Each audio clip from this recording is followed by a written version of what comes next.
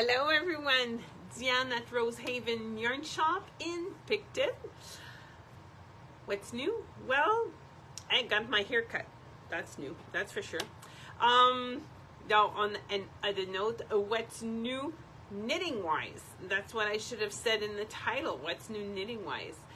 We're continuing on. So the classes with the Cloudlessly, we're about the same spot, everybody, meaning that we are joined now under the arms, and so that's the back of it.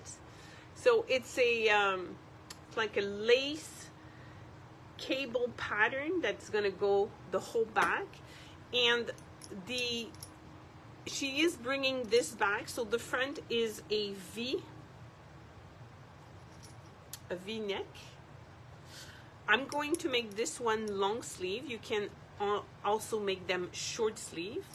And this pattern that is the cable in the middle of the back in the panel going down, it's going to come into the rib at the front, and it's going to surround. It's a very beautiful pattern. It's by Isabel Kramer. So yeah, so this one will be one that I'll be working during the holiday, because I'm at the point now that I'm just going into sort of a round to go down the body. So you know, you sort of take a bit more time into that pattern in the back, because of the cable, it needs to be in line, right? So but the rest is sort of straight knitting. I love the way that she designs her pieces of work.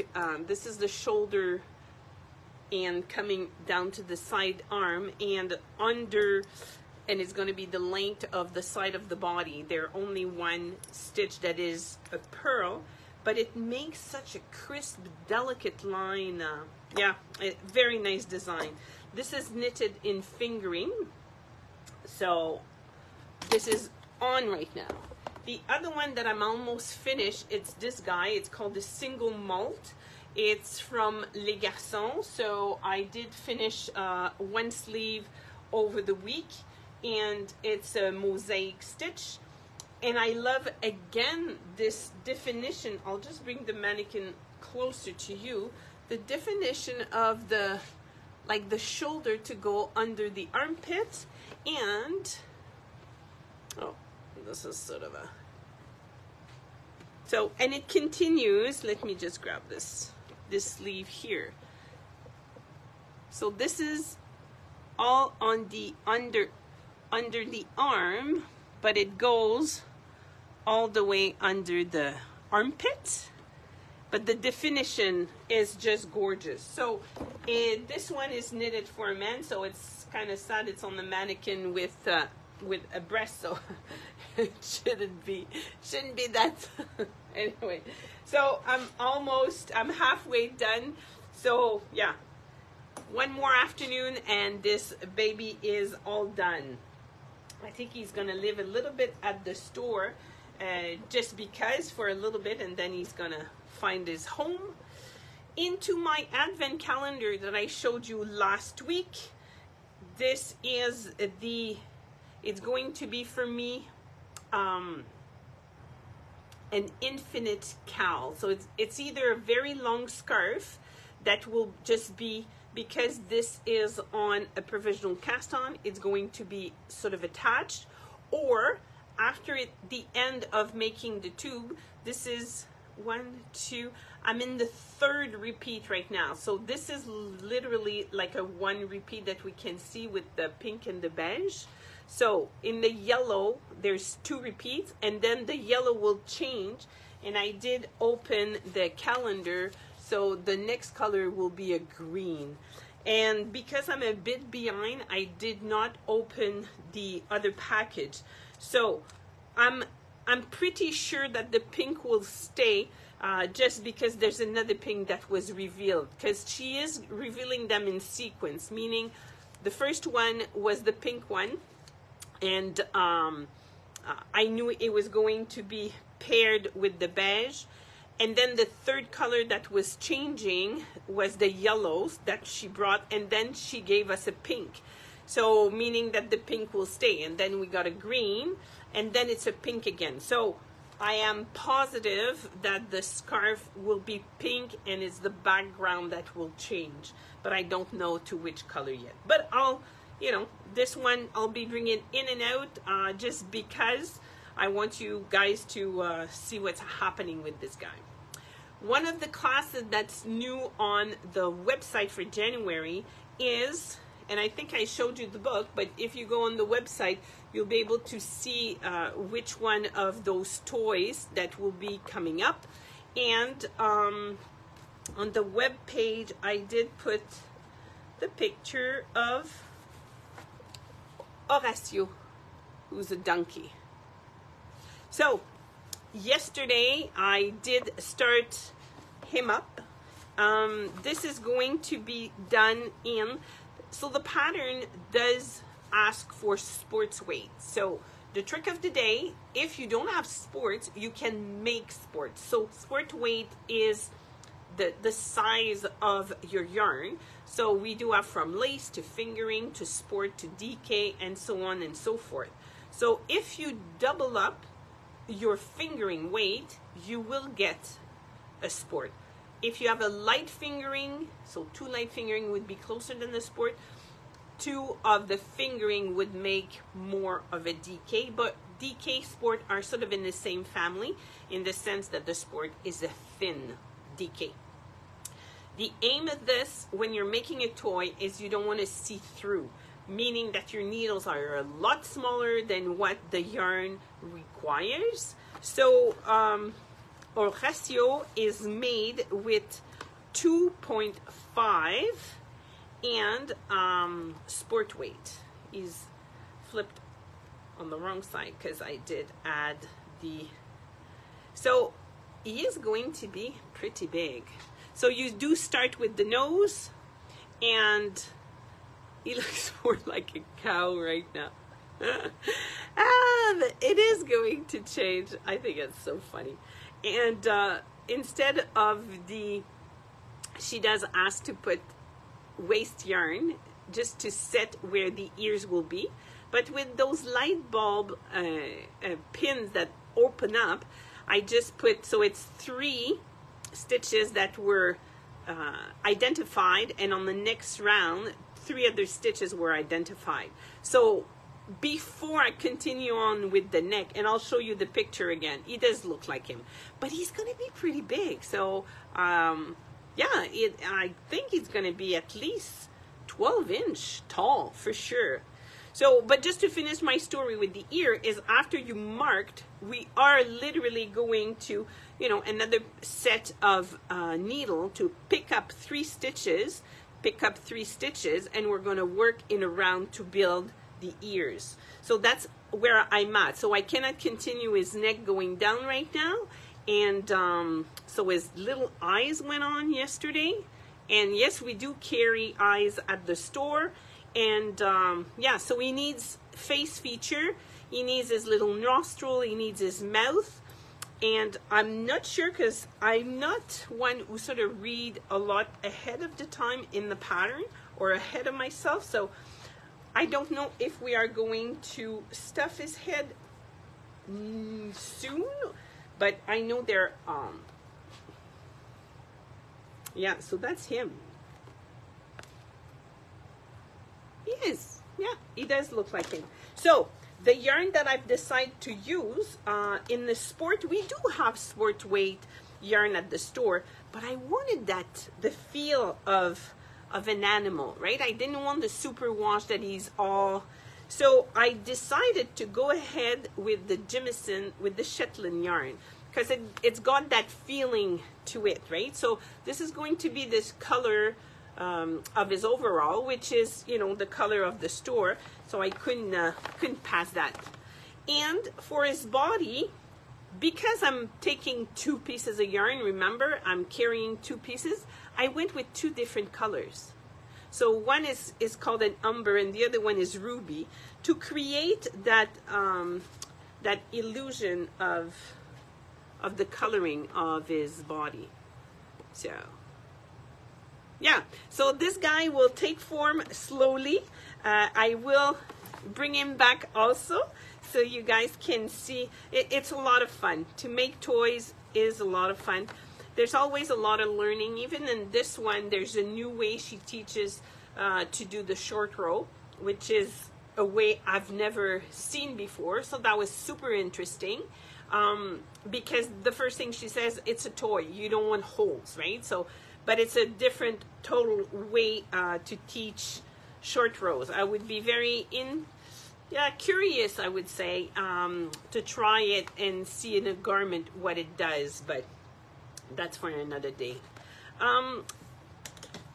Calendar, advent calendar to knit the 1 stripe a day. I'm doing toe up. And so trick of the day, you're doing 2 socks at a time and your ball are getting all tangled up. When you're ready, put them in the sock, right? So you just push it in. And so when you're ready to start again, they are not all twined together. So now I'm ready. So the aim of this is honestly a stripe a day, which is total fun.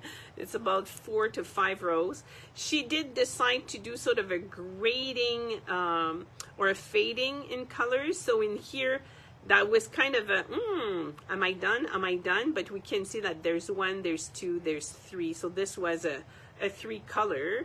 And I'm at the portion, it's a new pattern. It's not, I do not,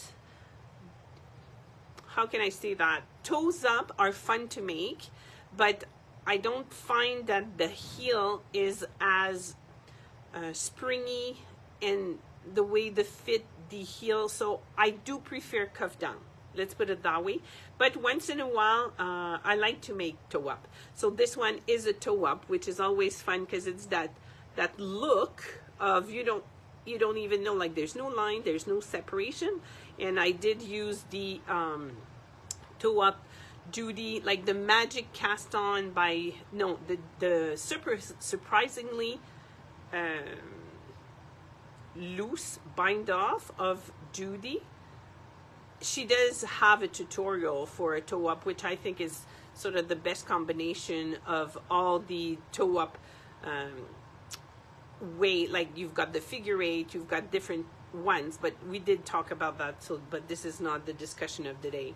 And the front of my foot, I did put a cable, which looks very, very nice. I've got to admit. So, and you can wear them that the cable are, touching, or you can wear them that the cable are on the opposite side.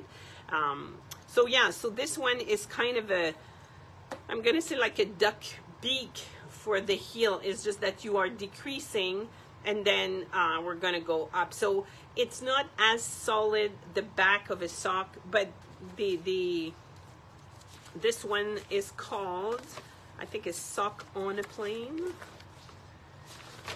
Yeah, that's exactly it. It's sock on a plane. So, and they don't have a picture of the heel, but as you're reading the pattern, you realize that it's sort of different from the one that I'm teaching. That's for sure. Okay.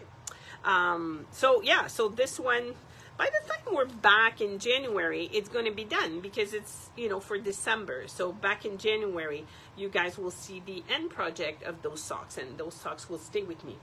One thing I didn't talk to you about, so any spoiler alert, anybody who's doing the mystery knit along gnome, if you don't want to know nothing, turn me off. And if you're curious, stay with me.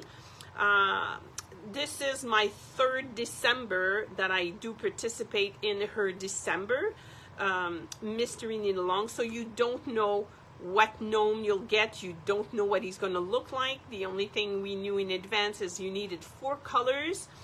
And my trick of the day, again, I decided to do 3 gnomes. So what it looks like is, and I don't want to lose everything from here, but it just looks like a whole bunch of different yarn. But I did think ahead of what do I want it together. So my trick of the day is take a piece of cardboard and just identify master color and C1, C2, C3 for contrasting colors. put a little piece of yarn. So some of the clues, she's saying, you know, start with C3 and join C4 for a few rows. So it's easy just to refer to this instead of, oh, which one did I put together? And yeah, so you can use a piece of cardboard. You can use the label if you want to save your yarn, or remember which type of yarn. I think it's in here that I've got one that I did that. Yeah, so the Smoresburg, that big shawl of Stephen West. So this is a cute journal that I keep my project in, but that's the label, and I just glued or you know, Scotch tape down the label. But I did have all my, because it was just letters, so you've got your letters, and I did keep the label because I honestly like, it was a blue face Leicester and it was a washable one, and I yeah, so this way I keep the label, it's with me, and I do have identified my color. You can totally just, like this one, I did the small mitt for Veronique's class, and I just put 2 pieces of yarn and I just put them down. So because you know when you're doing it, but when you're you want to refer back to it, it's like, I don't know exactly what I used. Yeah, this one was a little piece of paper. And some of you know I do watercolor, so sometimes with my scrap of watercolor, that's that cardboard that I take. So anything that you have that you can, you know, identify your colors. So that being said, back to the gnome. I'm doing 3 different gnomes, and I love the format that she has. She does have during the year other mystery, but it doesn't last for a full month. For December, she's got days that she's got a story, and it's literally like the gnomes throughout the time that she's putting in the story. She's got recipe. The recipe is really good this year, actually. Me and my neighbor, we both did it, and yeah, it's kind of a fudge with pieces of candy cane on top and peppermint essence, and yeah, it's very cool. So the first day, if we did get, you know, it says mystery object 1, mystery object 2, and then you're just building up, and there's days, like I said, you're not knitting, there's days that you're knitting. So this is, okay, just get ready for the ooh ah. Oh my goodness. So I don't know how he fits in the story because he's not the gnome. And remember I said I did 3 of them. So this is number 2. And this is number 3. I always say that with Sarah Shira, it's so much fun because she's showing you, like on this tutorial, for sure, you're learning how just to do a little bit of embroidery on to your, I'll show you this one because the pink shows more. It's super easy to do, and often we're afraid to do new things, but yeah, the video that she puts on, one of the clues that she did give was like one of the color, and I think was C2, no, the C3. She said, I want it in the orange family. So obviously, at one point, I got to admit, I realized that we were doing a snowman. So yes, these guys all have the bright orange nose because I did have some. So, but in reality, in the orange family, for the 3 of them, I had 3 different, you know, some were more of the burnt orange than the other. But okay, one of the new clue is this one. So I am not behind today, we're continuing on. So in this, we have this as a clue. We have this, so I'm pretty sure that's going to be his scarf that we're probably going to, you know, match. He's the match of which one is a, yeah. So this one is the snowman of this, this color one, because I did, you know, they match up, and that's the nose of this guy. And I know it's the nose just because I made so many of Sarah Shira. So yes, it's one of the clue, but I know it's one of the, it's a nose for sure. But I don't know what he's going to look like. So in the next few days, And probably if I do go, because now we're past 10 o'clock, we probably have the clue of today. And so what she made us do when we build this, it's just that I decided to block. We were, you know, if you wanted to, you could have blocked the hat of the snowman, but I was too excited to keep on knitting that I didn't block it. What a difference. Like I blocked the hat of, this is going to be the gnome. So this portion here would have been more flat and the brim would have been more out. But it's a snowman. He lives outside. So he's just so cute that he's got his hat all crooked up. So I did, she was saying to stuff, if you want to block, and it was totally your choice, she wanted the brim to be flat, and she wanted us sort of to stuff to give a shape to the top. So what I did is either box of cereal, whatever, I just took a piece of cardboard, the width that I wanted here, and that's what I had the hat dry on. So once you remove this piece of cardboard, the hat is standing on its own and it's got a nice shape and form. Well, there was a lot of clues in this video and a lot of little tricks for you guys. So one of the things she makes us do is she makes us thread a piece of yarn, because now we are going to flip and we can see the row that she wants us to pick up stitches, because that's always how she starts, is we start from the head. Well, there's a few she starts from the bottoms, but I'm gonna say 90% of the time she goes from the top down. So we're gonna pick up the stitches inside and then we're going to knit the gnome. So can't wait to see what this guy's gonna look like. So this one too, I will bringing mine because I'm making 3. Some will be a Christmas gift. I think I showed you everything I wanted to show you. Yeah, pretty sure. Yeah, so next Thursday, or this coming Thursday, I did inverse the days into the ad that I put on. So if Joan, you're watching, you're totally right that I did mix those up. But we do have classes on Thursday from 2 to 4.